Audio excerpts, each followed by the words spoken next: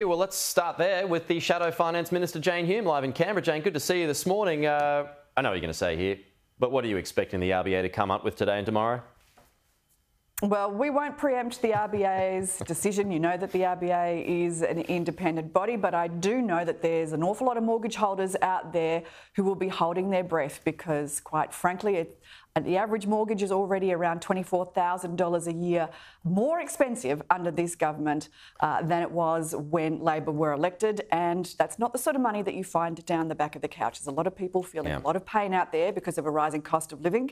So there will be a lot of people waiting to see what the RBA does. No doubt, yeah. Andrew Giles, meanwhile, he's to mount a new defence in the High Court against asylum seekers who refuse to cooperate with authorities. Jane, what's your reaction to this latest approach? Well, quite frankly, this is too little too late from Andrew Giles, who potentially I think is the most incompetent minister that we have seen in this already chaotic Labor government. They have lost control of the borders. They have already said themselves that the immigration detention system is unravelling before their eyes. And it's because of decisions that Labor is making. It is not the fault of the courts at all. We know that Andrew Giles specifically made representations to the High Court saying that there was little prospect of resettling NZYQ. And that is one of the reasons that the High Court, they even said that that was one of the reasons that they took into account when making their decision about that detainee's prospects of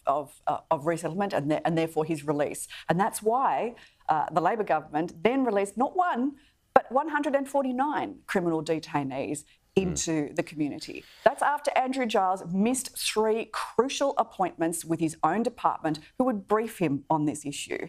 The Labor government then said that they needed preventative detention orders. The Coalition have helped them pass those preventative detention orders, but now they've said the bar is too high. Quite frankly, if the legislative bar is too high, the Coalition will come to the party and help them lower that bar. But we haven't seen any amendments presented. It's ridiculous that the Labor government are simply shrugging their shoulders rather than doing something. Don't point to the fire, put it out. So how would you lower that bar? What would you do? Well, that's up to the government to present amendments that would provide a legislative ability. But have you got an idea? Have you got an amendment that you'd like to see? It is entirely up to the government to move those amendments. They are the ones that are dealing with the High Court's decision and the inability to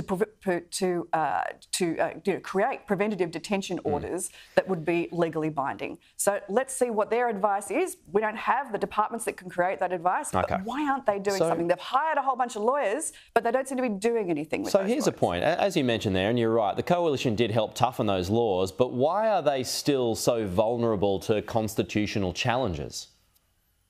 Well, that is a very good question. So that's why we need the Labor government to present amendments to those orders so that we can, and the Coalition are standby, ready to support them to do that. The Coalition has always been strong on border protection and is committed, unlike the Labor government, to keeping the community safe. If the government can present us with an alternative, with an option, with an amendment that will help keep criminal detainees behind bars rather than roaming about in the community, well, of course, the Coalition stands by ready to help.